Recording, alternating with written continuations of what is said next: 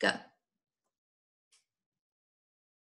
Hi, I'm Walt Hunter, a board member of Mission Kids, and I would like to welcome a couple of very, very special guests here. Sasha Neulinger, whose film Rewind is expected to be seen in the upcoming days, hours, and months by hundreds of millions of people. Sasha, welcome.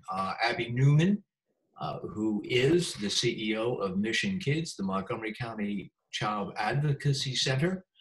We are going to be talking about Sasha's life, an incredible life, and also about the role of child advocacy centers for all victims of child abuse going forward.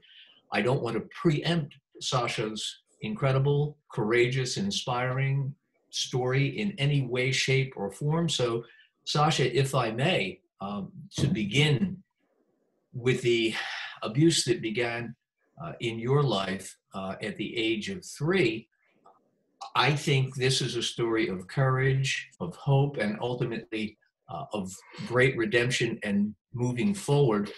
A quick snapshot for those of us who are perhaps watching, those who are out there watching for the first time.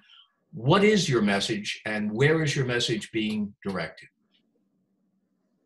So I'm a survivor of child sexual abuse, and I think the most important distinction to make about how I view myself now as an adult is that the abuse that occurred was extremely important to look at and face head on so that I could process that trauma and heal. But what happened to me doesn't define me. And I really want that to be a message that can be shared internationally. And I've been working really hard at that. Trauma, no matter who you are, whether it's child sexual abuse, whether it's something else, every human being at some point or another experiences trauma. And how we process that trauma and the systems we have in place to help people process their trauma is directly correlated with how healthy our society is, or how unhealthy our society can be if people aren't getting those services. Child sexual abuse, for me specifically, and I think for a lot of victims and survivors out there, there's a silence, stuck in the silence because of shame, because of stigma, because of fear of vulnerability, because of negative self-deprecating beliefs that have come from their experiences being traumatized or victimized.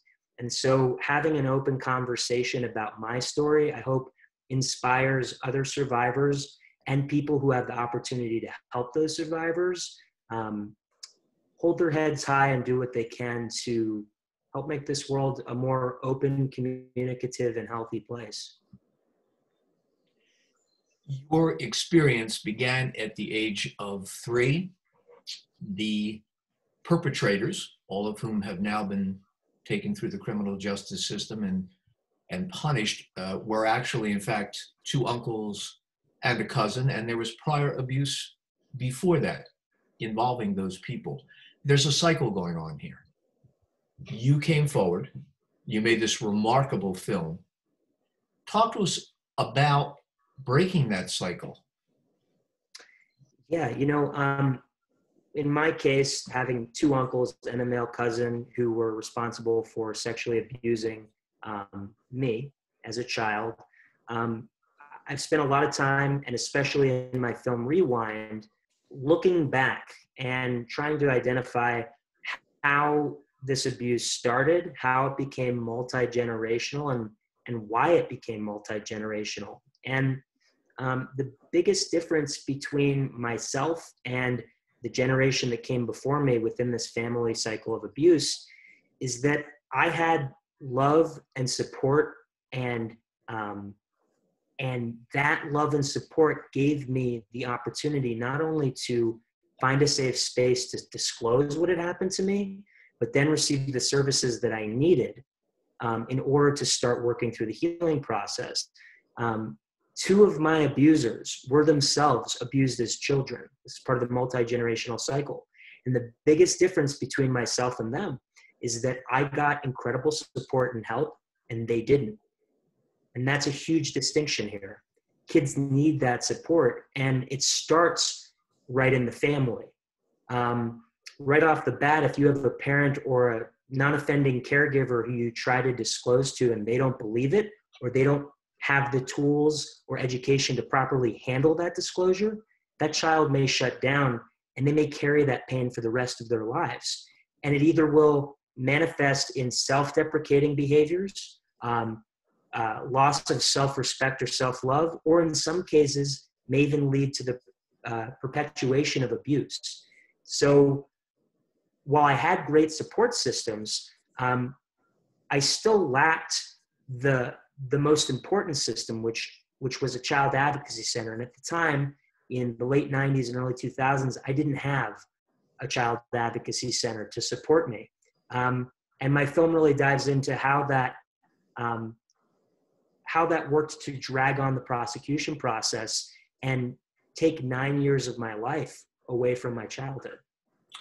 Abbie, this is a perfect place, I think, for you to tell us what life was like for Sasha, for so many other victims, in a system without a child advocacy center, where the system itself became, to a great degree, an oppressor of the victim. Yeah, that's a great question, Walt. So in places that don't have a child advocacy center, they have to go through a child that is brave enough to report abuse, or abuse is found out. The system is so re-traumatizing to the child by the agencies and the professionals that actually are trying to help the child. And Sasha knows, he went through it firsthand, dozens of interviews over years of time. And the way that I like to explain it is that if somebody breaks into my house and I call the police, I really want to see a large, rather intimidating figure standing at my door saying, "I'm here to help you and catch the bad guy." That's great because I'm an adult and I called the police in. However, as a child, somebody else is calling the police in. And a policeman is not taught at the police academy how to speak in an age-appropriate and developmentally appropriate fashion to a child who is scared and has in all likelihood been groomed by the abuser to feel that it's their fault. So now you have the policeman come in on top of it, trying to help, and the child, it's immediately reinforcing for that child, I was bad. This is my fault. And the way that the justice system works, the people involved are often trying to make sure that when they go to trial that they know all the answers. Well, when they do that questioning with the child, it will often make the child feel like they are being cross-examined, which is not what they're trying to do, but that's the way that it comes across to a child that doesn't understand, can't understand these adult justice systems that were put in place really for other matters and other crimes. So without a child advocacy center, a child will be forced to repeat their story over and over and over again. And each time they have to relive it, they're going to be re-traumatized. And I'm watching Sasha's face, and frankly, it's paining me to say this because I can almost see him going back in his head to what he went through. So Sasha, I'm sorry. But it's important, I think, for the question that Walt asked, for people to understand why a place like a child advocacy center is just so necessary, so that children do not have to be re-traumatized by the systems that are trying to help them. Sasha's story is a story, obviously, of great agony, also of courage and hope and redemption. And I want to dig a little deeper on that. Sasha, in a world without a child advocacy center like Mission Kids, the ordeal that you went through, there's a moment where you first met Abbie Newman, you first went into the child advocacy center, and there were two things that you saw in there: a vending machine and neon lights on the ceiling of a room. Two seemingly common, innocuous images that for you, as a victim of chronic abuse over so many years, simply touched into your soul. Explain those moments, because I think in that moment we can explain what child advocacy centers do to heal, to begin to heal the souls of abuse victims. Well, honestly, it was my junior year of college. I think it was, it was towards the end of, it was like 2009, somewhere around there. And I didn't know what child advocacy centers were. And I actually was speaking to, at the time, District Attorney Risa Furman who helped create Mission Kids. And she asked if I knew what child advocacy centers were, and did I know that there was one now in Montgomery County called Mission Kids. And so she put me in touch with Abby, and I got to take a tour. And, so to answer your question, vending machine, when a child has to work so hard to emotionally prepare just to put their clothes on and step out the front door, and then to go to a scary police station or a scary new building.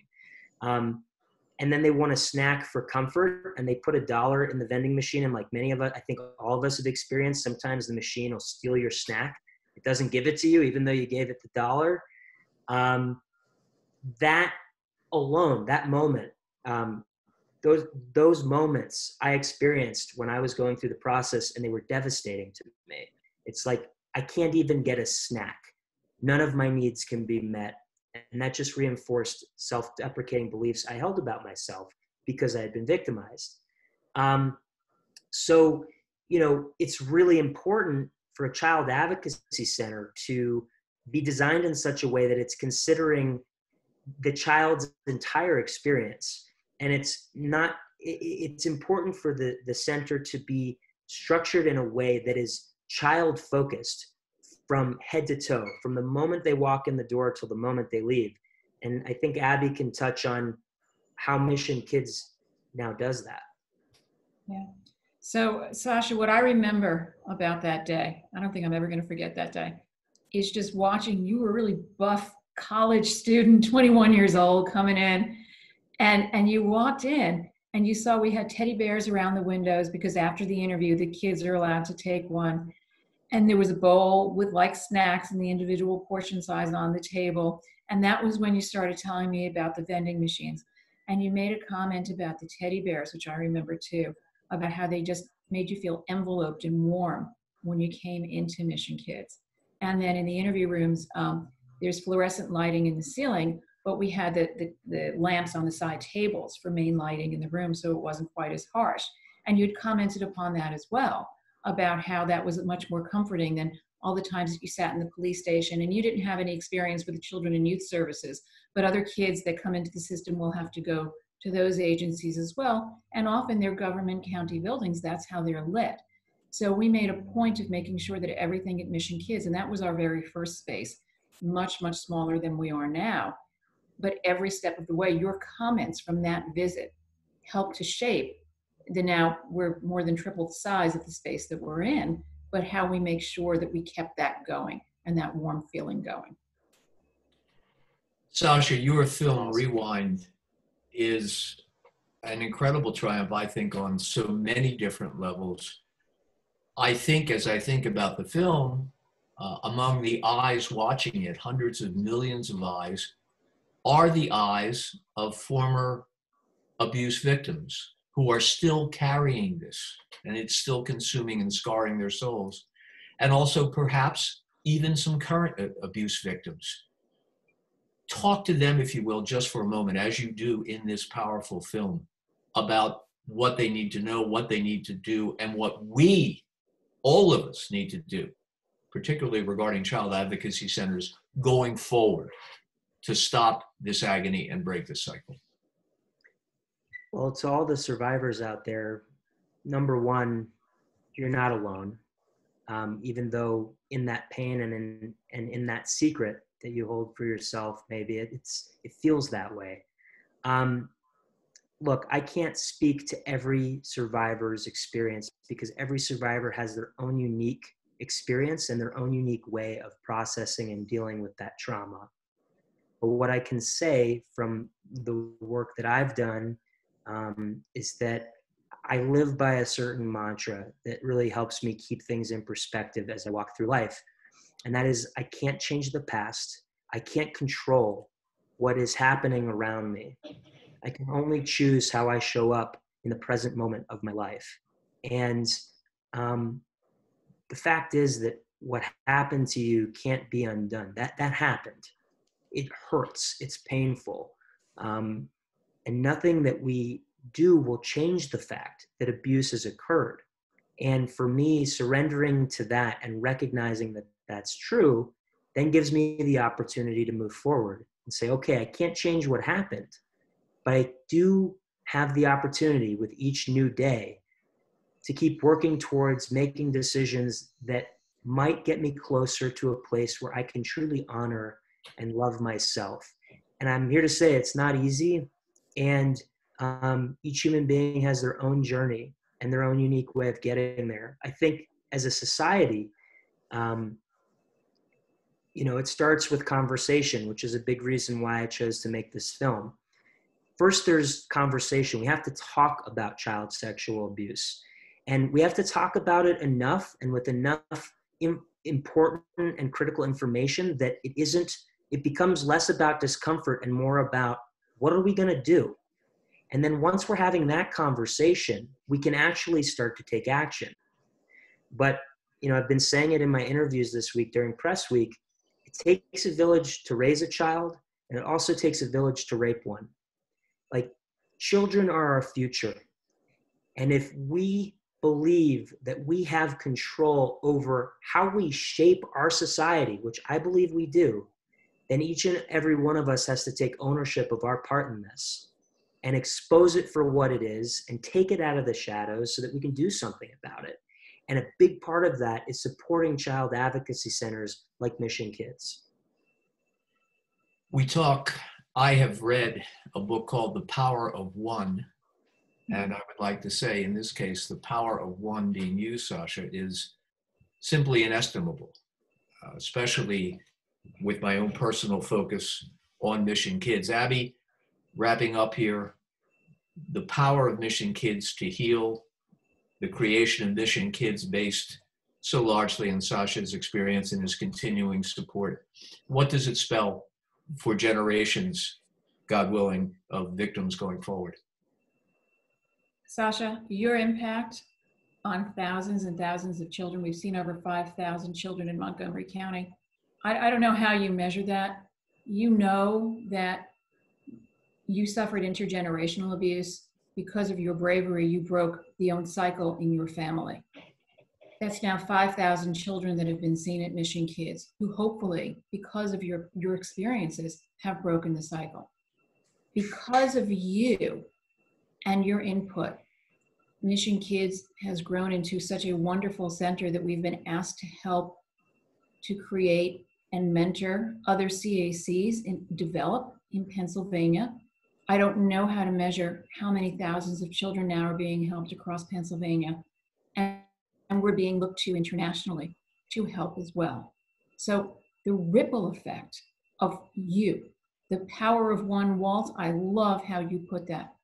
I cannot even count the thousands and thousands and thousands of children that you have already helped, much less are going to be helped in the future. Thank you. Maybe the best epitaph for any of us is that our life could be viewed as a gift. And I think no more so than in the case of Sasha. I will be watching, many of us will be watching, but Sasha, I think, as you would hope, more importantly, we won't just be watching, we'll be learning, we'll be experiencing, and God willing, we'll all be changing based on your incredible life and your incredible work. So thank you very much, Abbie, and Sasha, thank you very much. It is always and every time an honor to talk with you and to see and to know all that you have done. Thank you. Thank you, Sasha. Thank you, Abbie. Thank you.